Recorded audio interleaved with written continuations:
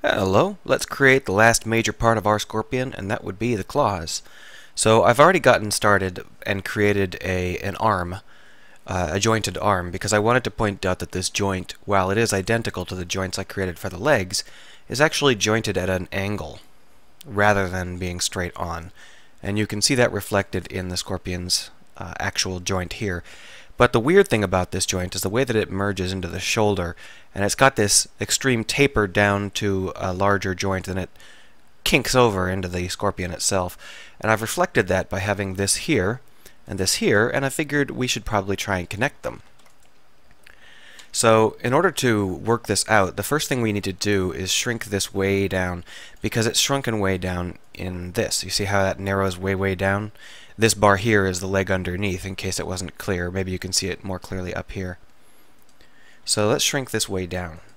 And you might be asking, well, why are you shrinking that one rather than shrinking both of those? And that answer is simply that this here is where we bulge back out into this vambrace. So let's go ahead and create that vambrace. Now, because I'm not straight on, holding Control will make it actually go a full unit. So if I hit 7 and I'm in orthogonal mode, difference here, I can extrude by 0.1 units, and that's much more useful to me. And then this loop here should be maybe here. Yeah, there we go. So there is the vambrace that we've got, but the vambrace is not straight on. It's actually tilted about, I don't know, 10 degrees. So let's grab it and rotate it slightly here. Maybe rotate this a little bit less. There we go. But it still merges into this shoulder, which is a really complex shape if you actually study the biology of it. But it's fairly straightforward from our perspective, because all we really need is to shrink down our shoulder component here, and then connect it to our vambrace. So how do we connect it? Well, first off, let's go ahead and create a small exit for the vambrace, since that's what it actually has. And then we're just going to, come on, there we go. We can hit Control M, Alt M, or W. No, Control W. No, Alt W, W. I don't know why I didn't take the first time. Bridge to edge loops, and there we go. We have it bridged. But this is an awkward bridging, and it's not going to hold up if we need this to twist and turn. So what we actually are going to need to keep aware of is that this inner turn here is actually going to expand outwards when the arm levers forward. This will expand a little bit if the arm levers backwards, but the claws don't generally go any further back than they start. Not like all that much at any rate, because our default position is pretty well square. Either way, this basic flex isn't going to look very good. Excuse me. So what we're going to do is the same thing we did over here. We're going to create a nice, tidy little joint. We can do that by merging these at the vambrace, like so. Now this is a little bit too aggressive, so let's go ahead and grab these two items here and then deselect here. We'll just pull these forward so that they are not quite as aggressive. And we're also going to rotate them so they're not quite as aggressive. And then this line here, we'll bring it forward. There we are. And now what we can do is the same thing we've done before on other joints, and create ourselves a nice little jointed pattern. Now, the one thing we can do is we can leave these polys as they are, and another thing we can do is we can cut them like this. Now, the advantage to cutting them is that it creates a skin-like appearance, just due to the way that it forces the system to divvy it up. Not by skin. Skin-like is the wrong word. I'll show you. You can see here I've got the same setup, and I cut twice. And it's the same exact situation, except for these have been moved in a little bit, but I've cut along these angles, and that's so that I can create these folds here, and when I move, these folds will expand out, and it'll feel like there's movement there. If you wanted to not have cuts, then the shape of that would be very restricted, and that's suitable if you have some kind of smooth surface, for example, human skin. But I wanted to have the feeling of a kind of wrinkly, nasty surface, and that's more like what I get with these cuts. It also means that I can put more shape into the cuts. So, for example, when I do this, I can drag it over and then bring it in, and that'll actually reshape that in a very predictable way, and I don't have to worry about having convex shapes or anything annoying like that.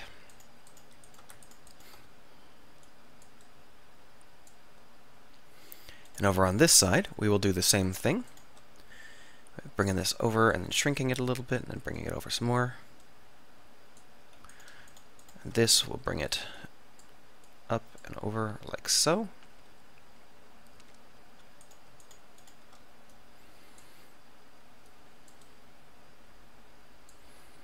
There we go. And it naturally forms more or less the same shape as the vambrace in the picture. Now this is the exact same joint that we've used a lot of times on this Scorpion model, so it should be old hat to you if you've been following along. But if this is if you're not used to this yet, that joint is something that works very well on the legs because it makes it feel like there's skin folding out of a hard carapace.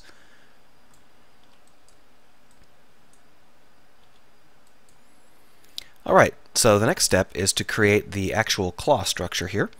Now you can see that in our image, the claw actually comes forward and scoops around, and there's a joint that comes. This joint isn't square. It actually moves around to face us. But we're going to ignore that for the moment, and we're going to focus just on the claw itself. Now the claw itself has this shape where it's got this large blob here, and then it's got an upper strut that's connected to the upper half, and then a free strut connected to the lower half. And the free strut is what actually moves, and this is a giant muscle that can grab it and pull it. See? So this is basically a huge muscle. Think of it as like a tongue inside of a shell. Down here is just bracing. So to reflect that, we're going to go ahead and create this same shape. So we're going to extend this out like so, and then we're going to start to model it into the proper shape. Now when I scale it up on the z-axis, I think it's important to remember that this is just the z-axis, because these claws are not actually hugely thick. They're actually kind of svelte. They're nice and flat on the x-axis. They're only bulging on the z-axis here, or the y-axis, depending on how you want to label it. And then we have a sharp there we are. Then we have a sharp decline here, and this actually is a full decline like this. It's no longer just bulging, and at that point it becomes part of the claw. So when we extend the claw out here, we have this massive 8-vert point, and that's too many. So what we're going to do is we're going to simplify by merging a lot of these points together.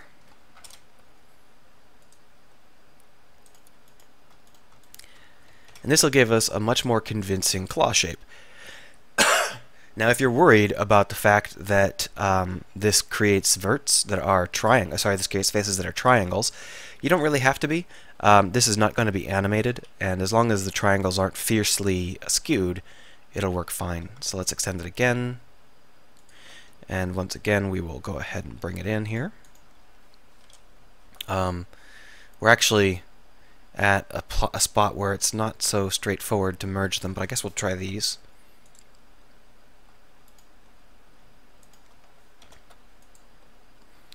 And then we're down to 4,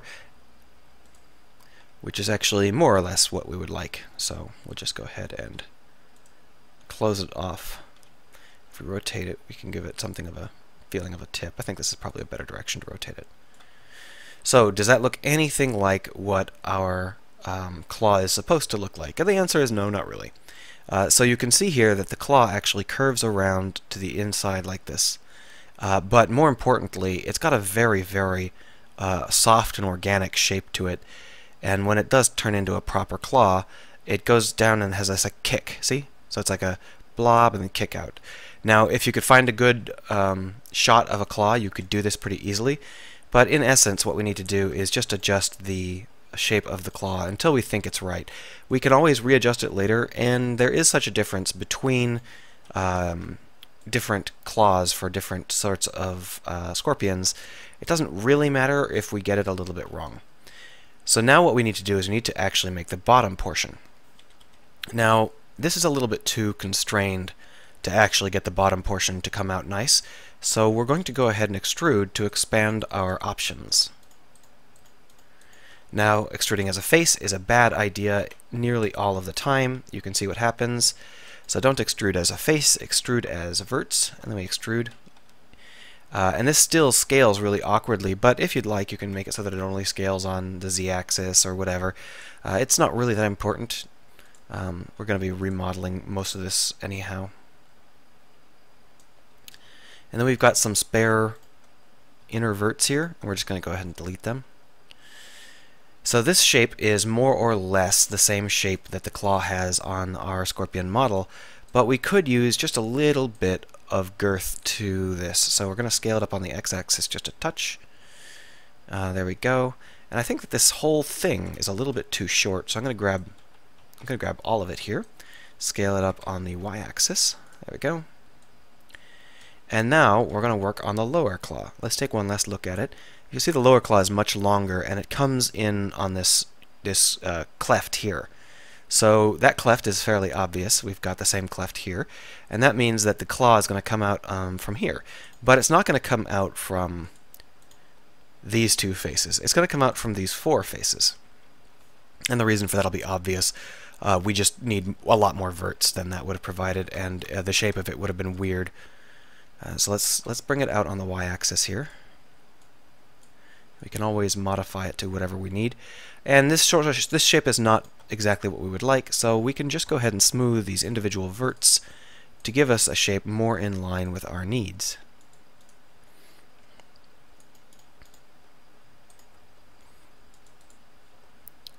That is closer to what we need. This could be adjusted. How about like this? So now we have a really awkward shape right here. This is a bad a way to do our extrusion. So let's go ahead and try this again, but this time we're just going to go ahead and delete all of that stuff we just worked to create.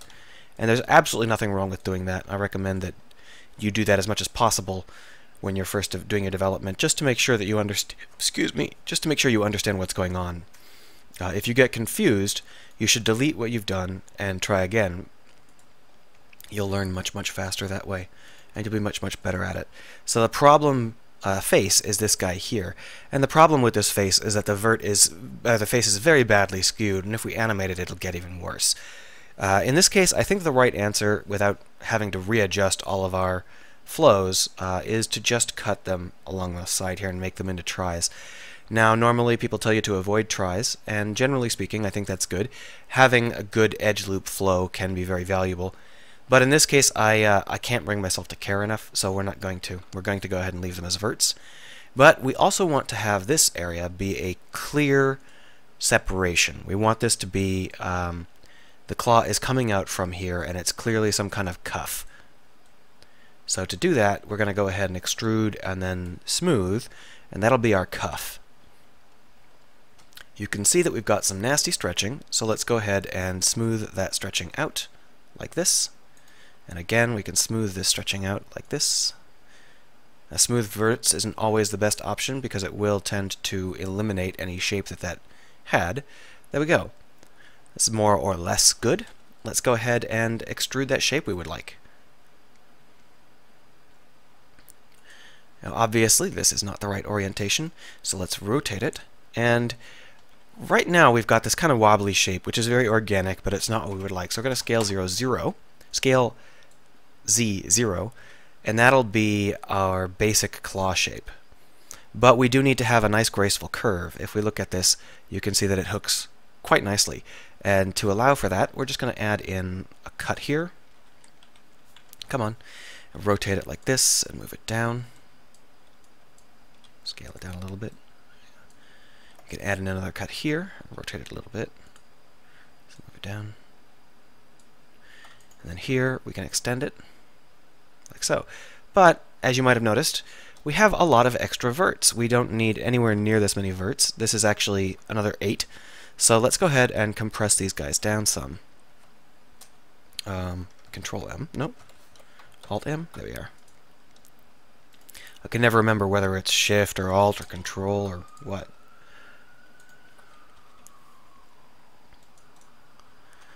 Let's not smooth it. Let's go ahead and pull this back a little bit and just expand it a little bit here. And then we'll extrude it like so, shrink it down a little bit more.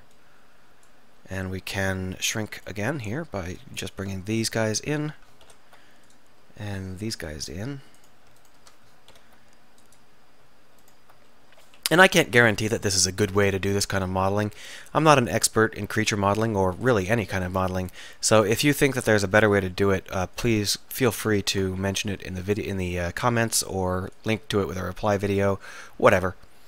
But in general, this will serve. So let's go ahead and that'll do. We don't want to create too much skewing there, although these are basically going to be black.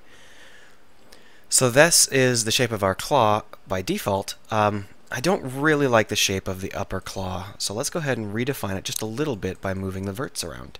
You can also do this in sculpt mode if you prefer. I don't prefer, so I'm going to do it right here.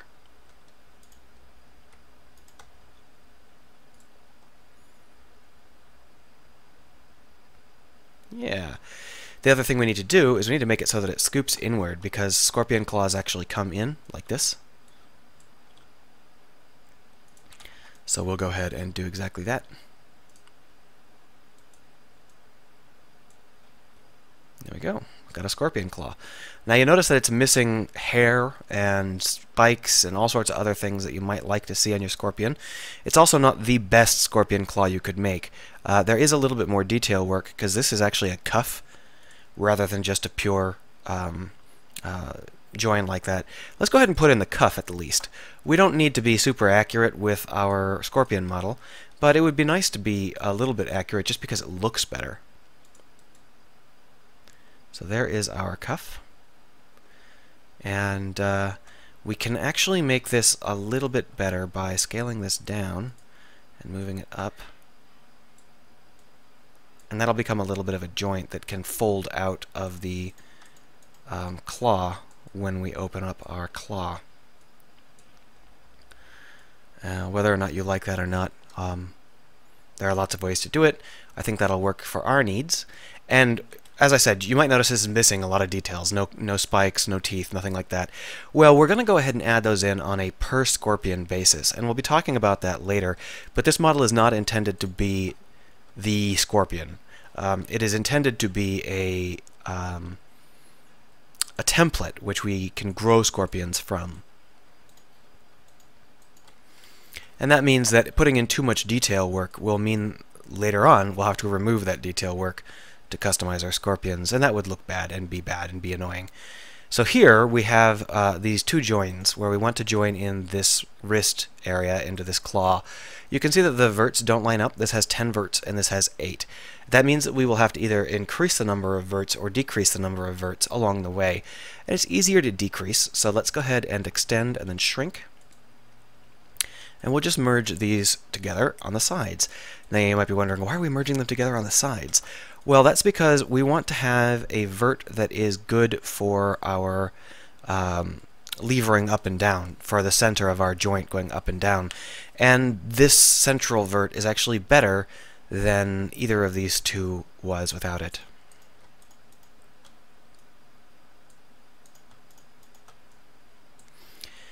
Now, that claw is actually way too small, so let's go ahead and just select it and scale it up.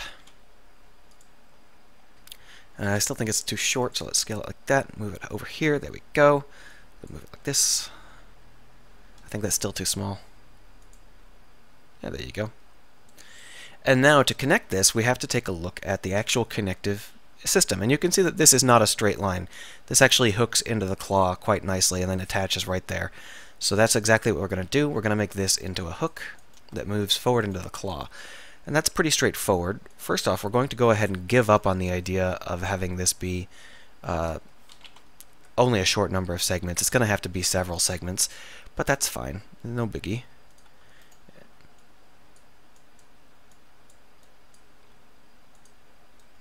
And we're just going to pipe extend it. Just keep on extending and tilting like this. And then when we get close enough, we will go ahead and do the, is it M? M? Control M? No. Alt-M? No. W. One of those things. W and M. Have a hard time telling them apart. So this is what we get when we do that. It's not too bad. Let's go ahead and bring this in here. This will be our joint. So how do we make this joint? Well, if we look at the Scorpion, you can see that the joint is primarily hooked in on this indent. And I've got a good indent. But this indent is not just a... We can't just do like this. We can't just merge inward like that because there's too much space here and it'll look odd if we do any kind of motion. So instead we do have to cut again and we have to merge in. But we have to remember something. The Scorpion exoskeleton actually is built like a robot, and I don't know if you're familiar with the robots, but their joints only go one direction. So with this claw, the Scorpion can rotate it. I'm moving my hand like you can see it. The Scorpion can rotate it up like this and down like this. The Scorpion can also rotate it in and out. And those are actually two different exoskeletal joints. So this little wrist architecture is actually quite complicated on a real Scorpion. On our Scorpion, we're going to take some shortcuts, but we're going to still try and make it look decent. So we're going to go ahead and create our vertical joint because that's the most easily distinguished.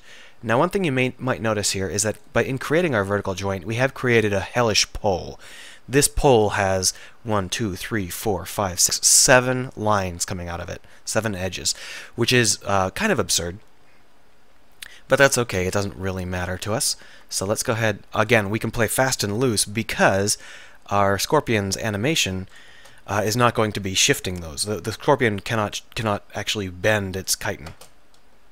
So we can play pretty fast and loose with how these how the topology works, just because if we get it wrong, it's frozen in place, so it's okay. Which is kind of a cheap way to do it, but if it works, it works. So here are our basic joints, and we're just going to go ahead and do one-offs rather than the 2 or 3 that we would normally do. Like so. Now we have a vertical joint, and it's going to have to be here. So let's go ahead and see how this looks when we create it. You can always save and try it. You should probably save it in different files, but whatever. And you can see that when we create this joint, it comes off as very carrot-shaped. And that's fine. We're going to go ahead and just live with that for the moment. Now this is not how an actual Scorpion joint looks, but it will serve our purposes rather nicely. So the question is, do we want to have this joint actually be here? And the answer is no, we don't. What we actually want to do is move these up a little bit and out a little bit, and we want to have the joint here.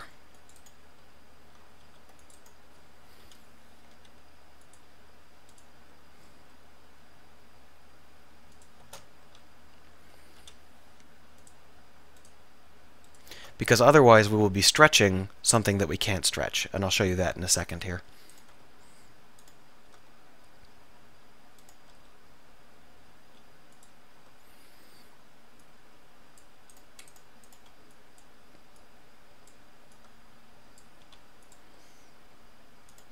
Alright, so basically this here is actually a hard piece of chitin. You can't really see it very clearly, just because we haven't made it very clear. But in our little mythical spider joint, this is actually a hard segment. So let's go ahead and just extend it a little bit. And we extended it as faces, but that's okay, because we're just going to smooth it down and then scale it up on the y-axis. There we go.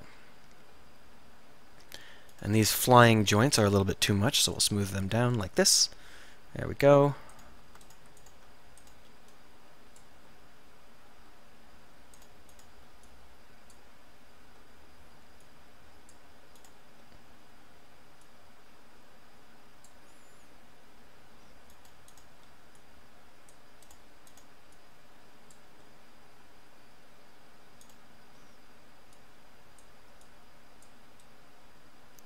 Good enough.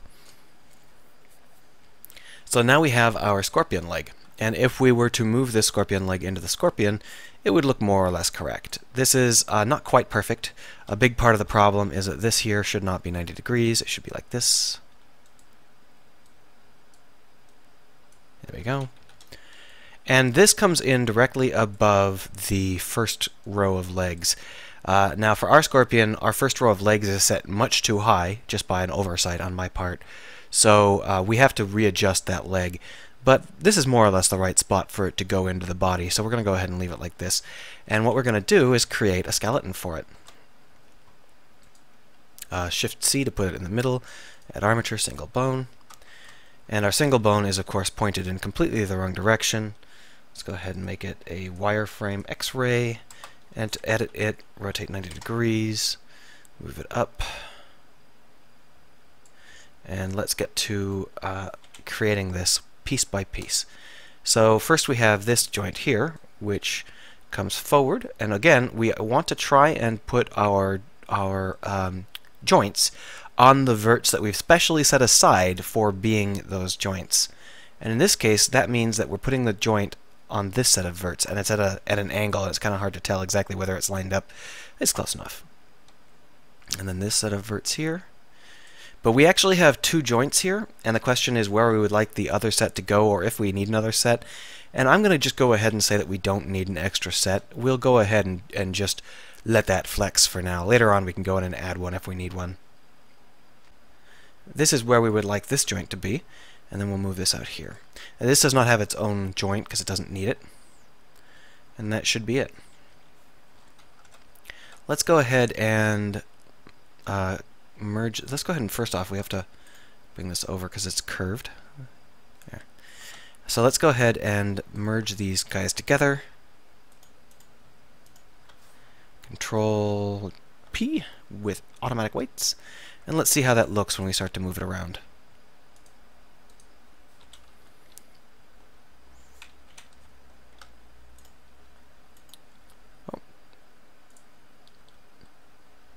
So you can see we get some flexing of the chitin, which we'll have to deal with.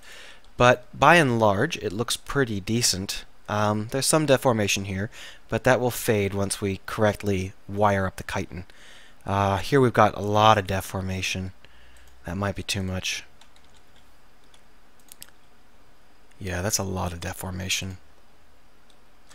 I don't like how much we've got there, so what we're going to do is we're actually going to go ahead and break this up. Oh, we're in pose mode. We need to be in edit mode. Subdivide.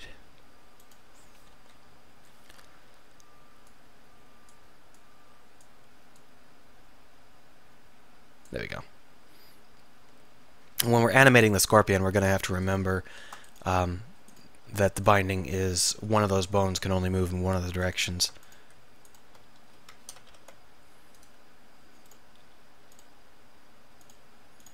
So, come on. Oh, pose mode. I'm just being stupid and got discombobulated because I had that weird error. So here we are, we're in pose mode, and we can pose these joints. This one can only go up and down, and once we correctly map the weighting, that'll work fine. This one can only go left and right. Once we map the weighting, that should also be fine. We might have to adjust this. Yeah, let's adjust this vert a little bit. It's not quite in the right spot.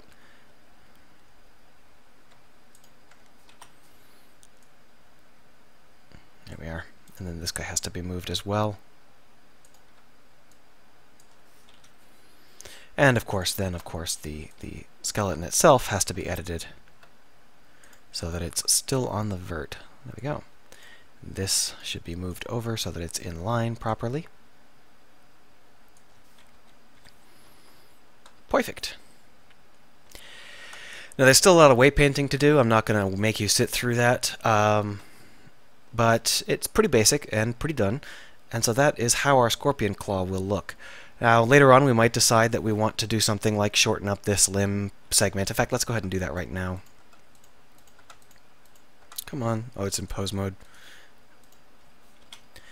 This limb is a little bit too long, this limb segment, so let's go ahead and just grab everything and shorten it up here.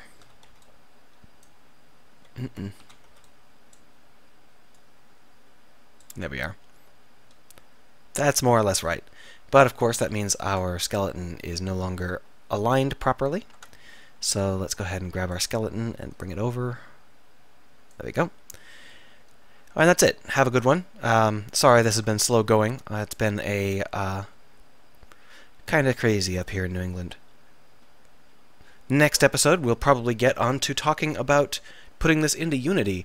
I did not actually UV map this claw, which I can do, but I think you've already seen how to do that, so I'll have done that also off camera.